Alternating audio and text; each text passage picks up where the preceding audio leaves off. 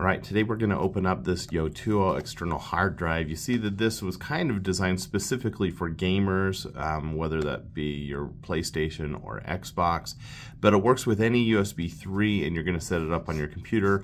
I got it just because it was small, light, and had a good capacity size. And so I'm excited to try this against some of my other hard drives because I actually have a bunch of hard drives. So here out of the basket you see, you don't have your traditional type C, but this is kind of that hard drive adapter that's common on hard drives. And then the cord itself is only about 2 feet long, so not a real long cord. And that's fine because it's designed just to be your companion right there with your either computer or your gaming system. So here, let's take it out of the bag. And that's what it looks like. We're gonna have to, this is so satisfying. Woo, there we go. And one more, nice. So it's a beautiful little hard drive. It's small, kind of fits in the palm of my hand there. And let's test it out and see how fast it works. You see that you only have the one place to plug in. You don't need any external power. All right, so we're plugging this Yotuo hard drive in for the first time and just want to see, it's supposed to be plug and play. So let's see what happens when I plug it in. Plugged in. And let's see, I heard something. It's not automatically popping up. So if we go to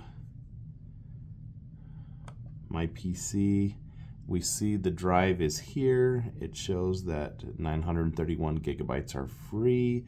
So of this 1 terabyte drive, it looks like it's using about 70 gigabytes to manage the drive. When I open it up, it says our folder is empty.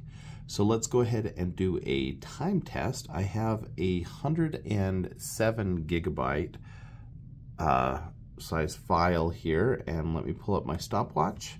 We're just gonna drag it on and see how long it takes to transfer. Go ahead and start that stopwatch.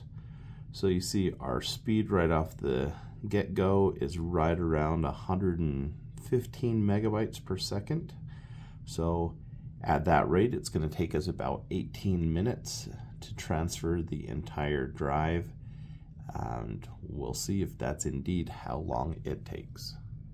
So it looks like the Yotuo drive is a little bit faster than expected. It has been averaging around 115, 120 megabytes per second while we've transferred this 107 gigabyte folder. But while it said it should take about 18 minutes, in the end we're going to do it in, it looks like 16, 15-ish. So it did it a little bit faster, and it transferred everything over just normal plug and play. So it worked pretty good.